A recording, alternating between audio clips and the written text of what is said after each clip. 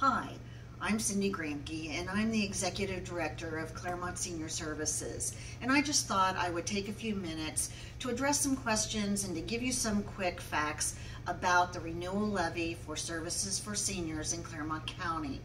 This is a renewal levy. That means there are no additional taxes, none.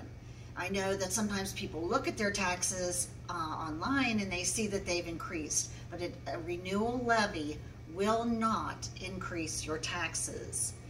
What I also want to share is that 86% of the services that the revenue supports for Claremont Senior Services in our county come directly from that levy.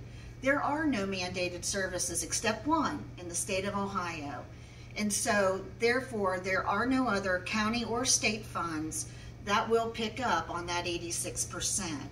So services like Meals on Wheels, home care, transportation, home safety repair, the adult day services, and our lifelong learning center simply could not exist. If you take away 86% of that revenue that is dependent upon, totally dependent upon those levy funds, then Claremont Senior Services simply cannot exist. The best way that we leverage those funds and live within our means always is really through our volunteers. Last year, they provided more than 28,000 hours of service. We are able to stretch those dollars.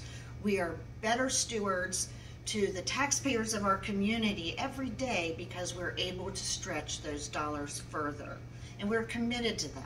We're committed to the taxpayers in Claremont County, and we appreciate your support and the fact that you've entrusted us since 1982 to be providing these services. This particular levy is a 1.3 mil levy.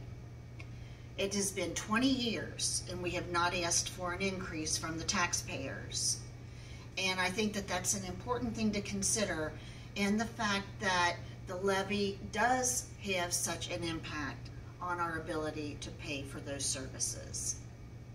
I'm going to ask you, if you would, we have a link that you can follow if you'd like a little more detail to this, and we have a PowerPoint, and I certainly welcome you to send me questions if you like, and my email address is cgramke@claremontseniors.com. Please feel free to send me any questions that you have. Thank you.